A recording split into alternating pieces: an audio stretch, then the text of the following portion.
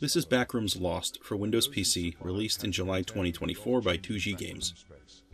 This is a liminal horror game experience, and from the get-go I'm going to say that I really like this game, and I appreciate the style. I actually appreciate all the Backrooms games I've seen so far. My gripes with this particular one are pretty minor, and I know that this is being actively worked on, and likely my frustrations will be fixed pretty soon. I'm only maybe just over halfway through this game, and all my criticism is pretty basic. Backrooms games are designed to be basically scary escape rooms. We're in an alternate dimension and we're trying to figure out some sort of a puzzle just to escape the level. Some levels are certainly more difficult than others, and some have monsters in them that you're going to have to figure out how to avoid. It's designed to be restricted, claustrophobic, bleak, scary, with creepy sounds, geometry that doesn't always make sense, and basically there's a lack of logic in some places. I think this is the general setting, and it's very cosmic horror at its core. There are also a lot of games in this space, and if you like horror games, you should probably start checking them out. Once again, we're in beta, so things are changing. The first thing that I ran into with this game is that it's being localized in English. I'm guessing Chinese is the development group's language, because that's what it sort of indicates in Steam. So we have English errors, and as a result we get a lot of confusion. First, I think the company title is unclear. Steam says 2G Games, T-U-J-I. When the game loads, this is their graphic. I see this 2G game graphic as being read multiple different ways. If the end of this logo was supposed to be an I, that means that there could be an I earlier in the logo. As a result, this word to me says it's either T-U-J-I, T-U-J-U, T-I-T-I, T-U-I, T-U-I. I don't know which spelling is correct. And to me, that's a problem. Confusion with your company name is bad. You want people to know exactly what your company name is so they can find you. The actual title of the game is also confusing. Steam says this is Backrooms Lost with a colon in the middle. I think having any dashes or symbols in your game title is dangerous. If I describe the name of this game to a friend and they type this in, are they going to have that symbol as well? I'm probably not going to tell them it's Backrooms Lost. If you want your game to be found, the title needs to be unique, logical, and easy to find, and this means simplicity. Any dash, colon, or non-letter character in your title could be a problem for search engines, and I just wouldn't want to take that chance. Also, if you type Backrooms into Steam, we get a very long list of related titles. You need to be very clear in this list, and on the web in general. In my Steam list, it says the game is called Backrooms Lost, and as I look through the pages, and the game itself, it is referenced differently almost every time. Backrooms Lost with a capital B and R in Backrooms, and there's a colon. On the same page, it also says Lost Backrooms. Then in-game, we see Lost Backrooms with Lost on the right of the logo. I also see Backroom Lost with no colon and a capital B and R and missing an S. Then Lost Backrooms on the exact same page. Another Lost Backrooms, another Backroom Lost, and Backrooms Lost only with a capital B. The direction English speakers read is top left to right and then down to the next row. So if you have a graphical logo and you start moving around any of those words, it's going to change the title. I think both the company logo and the game title have to be very clear and the exact same in every instance. Don't give anyone a reason to be confused, to not find it, or think this is amateur hour. I would definitely remove the colon from the title. That colon thing could just be me, I can admit that, but I think it's a bad choice. In the game, there's also a lack of clarity on some of the menus. First, when you press escape, a game menu appears. This is totally standard, but if I press escape again, nothing happens. I'm expecting to press escape a second time and have that menu close, but it doesn't. If you go into the keybind menu, this is a list of what is supposed to be how we play the game. This is pretty much the only thing that's telling us how to play this game, and it's confusing. It says there are 4 select slots. There are no select slots that I can find in the game. It says press H for HUD. I can't find an in-game HUD. It says press O to whistle. It sounds like a great idea for a game like this, but it doesn't work in-game yet. And spelling is definitely a pet peeve of mine. I see the word botton, B-O-T-T-O-N, in multiple places in this list, and it should be button with a U. For the E button, it says interasset, which isn't a word. It should be interact. UES item, I think they mean USE use item. And I know these are minor things, really minor, but if it was cleaned, you would eliminate a huge frustration for new players. These are the only operating instructions I have to play this game. I don't want to decipher anything. On the main game menu, there is a place where you can select the different levels, if you've already unlocked them, which is something that I love. Great idea. But the text here, it's really small to read, and I don't like it. It needs a bigger font or better display. I'm playing this on a very large television, and I don't like having to get up and get close to the TV to read things. So some bigger text would be great, and I think it would make a big difference here. Even early in this beta, these little changes would really help. Now, the levels I've seen so far are pretty great, but I think the first two are, in particular, harder to get through than necessary. And there's a difference between having a difficult puzzle to solve and just having the core functions of the level not be smooth enough to the point where they kind of become the problem. I put more than 6 hours into getting through 2 levels, and looking back on what I've done so far, level 1 and 2 have some confusions that just don't need to be there. On level 1 we start in an elevator. You need to look down, pick up a tape, and put it in the monitor. It plays this awesome creepy video to set the scene, and I love it. But the graphic is of you picking up a cassette tape. In your menu, it's referenced as a DVD, so I'm guessing this was a stock graphic of some type, but I'm looking at what is clearly a cassette tape. This puzzle also didn't work for me at first. I picked up the cassette, and for some reason it wouldn't go into the machine. Eventually I had to reset the game, but eventually did get it to work. Then the elevator opens, and you're in a hotel of some kind. The puzzle with this level is to wander around and find 4 statue heads and put them on these podiums. All of the heads look the exact same, but they have to go on very specific pedestals, which you would never know. So you're just going to have to try each pedestal until one fits, and I see no logical reason for this to happen. A head should be able to go onto any pedestal, and the first time I played this, I sat in front of a pedestal with the head and tried for 10 minutes to put this thing on that pedestal before I gave up. I was super frustrated because I was wasting time doing the right thing.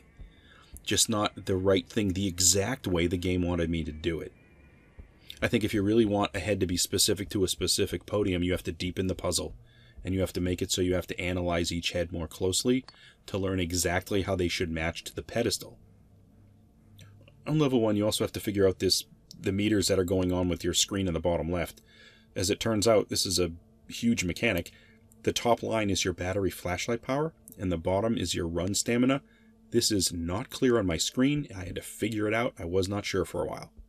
Give me an icon to explain this or a description somewhere. Also, I'd mentioned that you can refill your battery power. I eventually found this power box at the front of the level, but there were no instructions. First it says press E to interact, which I do, and the door opens. Then it says F to interact and R for the power bar. F doesn't seem to do anything when I press it, so why is it there? I'd remove it. And R for power bar. I don't know what power bar means. I think that they really mean recharge your flashlight. And when you press R, it doesn't exactly do that. You have to press R repeatedly to recharge, and that isn't intuitive, and I think it should be. I would just change this to press R once, and it fills up your flashlight. Also in the first level, every time you hover over something that you can interact with, you do see this white word, an icon or a note. It says press E to interact usually. There's also a little square below the E on the right there. I don't know what the symbol is supposed to mean, but I understand what E is for interacting. And it seems everything you interact with on this level, you're going to press E to interact with it, which includes picking up these heads you need to get through the level. That sets the expectation as to how this game is going to be played. But when you get to level 2, it's not always like this. On level 2, you can pick up items and it doesn't offer you the E to interact icon. Instead, it might really faintly highlight the item. I think it's something that's confusing, and it should be one way or the other. When you pick up an item in the game, it always needs to look the exact same way, regardless of what level you're playing. If you want to use this white text notation, I think you have to do it for everything the whole game. Or just remove it completely and highlight stuff better. I'm also not sure you need these notes at all. It literally either would work. Just using both at the same time makes no sense. I did struggle with these mechanics the first few levels, and I was just too long. If the little things were corrected, it would be way smoother, and I could just focus on the level puzzling, which would be great. Level 1, it's really just an uneasy feeling as you're wandering around this sort of weird maze, and there are a couple of jump scares. There's some really good sounds, and they really inserted some awesome music into it that really sort of creeps things out, and I appreciate that. It's a pretty good first level. One additional thing I would consider is not preventing somebody from jumping behind a counter.